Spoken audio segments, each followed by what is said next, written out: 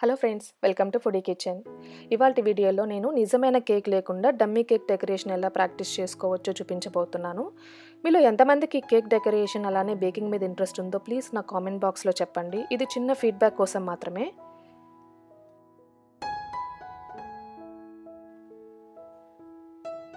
దీనికోసం మనకు కావాల్సినవి టర్నబుల్ కేక్ స్టాండ్.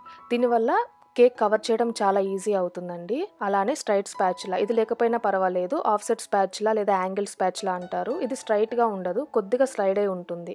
ఇది ఉన్నా సరిపోతుంది. అలానే కేక్ స్క్రేపర్, ఇది పర్ఫెక్ట్ ఎడ్జెస్ రావడానికి యూజ్ అవుతుంది. అలానే పైపింగ్ బ్యాగ్స్, మీరు రీయూజబుల్ బ్యాగ్స్ వాడుకోవచ్చు, లేకపోతే యూజ్ అండ్ త్రో బ్యాగ్స్ కూడా వాడుకోవచ్చు. మనకి మార్కెట్లో ఆన్లైన్లో చాలా ఈజీగా దొరుకుతాయి. అలానే పైపింగ్ నాజిల్, అలానే డమ్మీ కేక్ ప్లేస్లో మీ దగ్గర ఉన్న బౌల్స్ ఏమైనా వాడుకోవచ్చు. మీకు ఏ సైజ్ అలానే షేప్ కావాలో దాన్ని బట్టి బౌల్ని సెలెక్ట్ చేసుకోండి. నేను ఎప్పుడు కూడా ఈ స్టీల్ బౌల్ని వాడుతుంటానండి నా ప్రాక్టీస్కి. ఇది చాలా పాత బౌల్, నేను కుకింగ్కి యూజ్ చేయట్లేదు దీన్ని. మీరు స్టార్టింగ్లో చూసిన పిక్స్ అన్నీ కూడా నేను ఈ బౌల్ మీద ప్రాక్టీస్ చేసుకున్నాను. అలాగే ఆన్లైన్లో మీకు థర్మాకోల్ కేక్ డమ్మీస్ కూడా దొరుకుతాయి, మీరు అవి కూడా వాడుకోవచ్చు.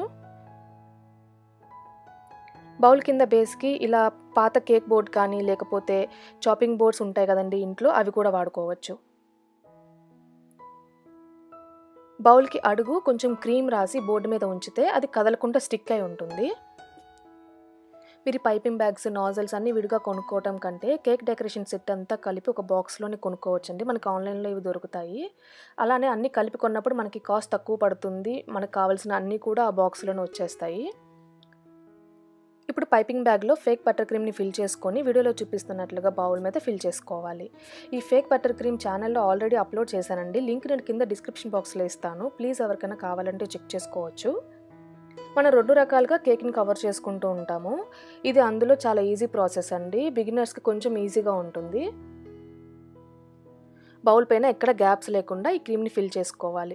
ఇప్పుడు ఆఫ్సెట్ స్పాచులాని తీసుకొని బౌల్ పైన సమంగా ఉంచి సైడ్ బై సైడ్ అనుకుంటూ లెవెల్ చేసుకోవాలి. ఇలా చేసుకుంటూ ఉంటే ఎయిర్ బబుల్స్ ఏమైనా ఉంటే పోతాయి. అలానే స్పాచులాని 15 degreesలో ఉంచి టేబుల్ని టర్న్ చేసుకుంటూ ఉంటే ఈక్వల్గా స్ప్రెడ్ అవుతుంది క్రీము. మీరు గమనిస్తే నేను పూర్తిగా ఆనించి పెట్టట్లేదండి. 15 degreesలో ఉంచి ఓన్లీ టేబుల్ని మాత్రమే టర్న్ చేస్తున్నాను. పైన కొంచెం లెవెల్ అయిన తర్వాత కేక్ స్క్రేపర్ని తీసుకొని సైడ్కి 60 degreesలో ఉంచి టర్నింగ్ టేబుల్ని తిప్పుకుంటూ ఎక్సెస్గా ఉన్న క్రీమ్ని తీసేసుకోవాలి. ఎక్కువ ప్రెషర్ ఇవ్వకుండా లైట్గా ఆనించి పట్టుకోవాలి. మీరు ఎక్కువ ప్రెషర్ ఇస్తూ చేస్తే మనం అప్లై చేసిన క్రీమ్ అంతా కూడా స్క్రేపర్ వల్ల పక్కకు వచ్చేస్తుంది. మనం ఎంత ఓపిక్గా జాగ్రత్తగా చేస్తే మనకు అంత పర్ఫెక్ట్గా కేక్ డెకరేషన్ కుదురుతుందండి. అలానే ఎక్కువ టైం కూడా తీసుకోదు.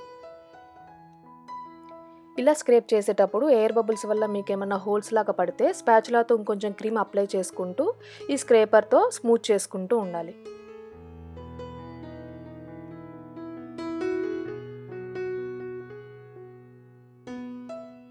మనకి సైడ్స్ స్మూత్ ఫినిష్ వచ్చిన తర్వాత ఆఫ్సెట్ స్పాచులాని యూజ్ చేసి పైకి వచ్చిన ఎక్స్ట్రా క్రీమ్ని లోపలికి పుష్ చేసుకుంటూ రిమూవ్ చేసుకోవాలి. మీరు దీనికి స్క్రేపర్ని కూడా వాడుకోవచ్చు. మధ్యలో ఎక్కడైనా ఎయిర్ బబుల్స్ వల్ల మీకు హోల్స్ పడినట్లయితే వాటిని కవర్ చేసుకుంటూ మనకి పర్ఫెక్ట్ సైడ్స్ వచ్చే వరకు ఇదే ప్రాసెస్లో రిపీట్ చేసుకుంటూ ఉండాలి. మనకి ఫస్ట్ చేసినప్పుడే పర్ఫెక్ట్గా వచ్చేదండి. కొంచెం కష్టం అనిపిస్తుంది, లెందీ ప్రాసెస్ అనిపిస్తుంది. మనకెందుకులే ఇవన్నీ మనకు రావులే అనిపిస్తుంది. కానీ మనకి ప్రాక్టీస్ చేస్తున్న కొద్దీ తెలియకుండానే వాటికి ఎడిక్ట్ అయిపోతాం మనము.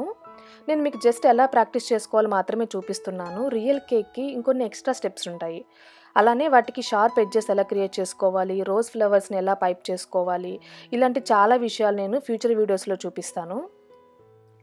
ఇదే బౌల్ని యూజ్ చేసి మీరు పైపింగ్ డిజైన్స్ కూడా ప్రాక్టీస్ చేసుకోవచ్చు. మీరు ప్రాక్టీస్ అంతా అయిపోయిన తర్వాత ఆ క్రీమ్ని తీసేసి ఒక బౌల్లో పెట్టుకొని మీకు ఎన్నిసార్లు కావాలంటే అన్నిసార్లు యూజ్ చేసుకోవచ్చు. హోప్ మీకు ఈ వీడియో హెల్ప్ అవుతుంది అనుకుంటాను. మీకు కనుక ఈ వీడియో నచ్చినట్లయితే ప్లీజ్ లైక్ చేయండి, షేర్ చేయండి. అలానే ఫుడీ కిచెన్ని సబ్స్క్రైబ్ చేసుకోండి. న్యూ వీడియో అప్డేట్స్ కోసం పక్కనే ఉన్న బెల్ ఐకాన్ని మర్చిపోకుండా ప్రెస్ చేయండి.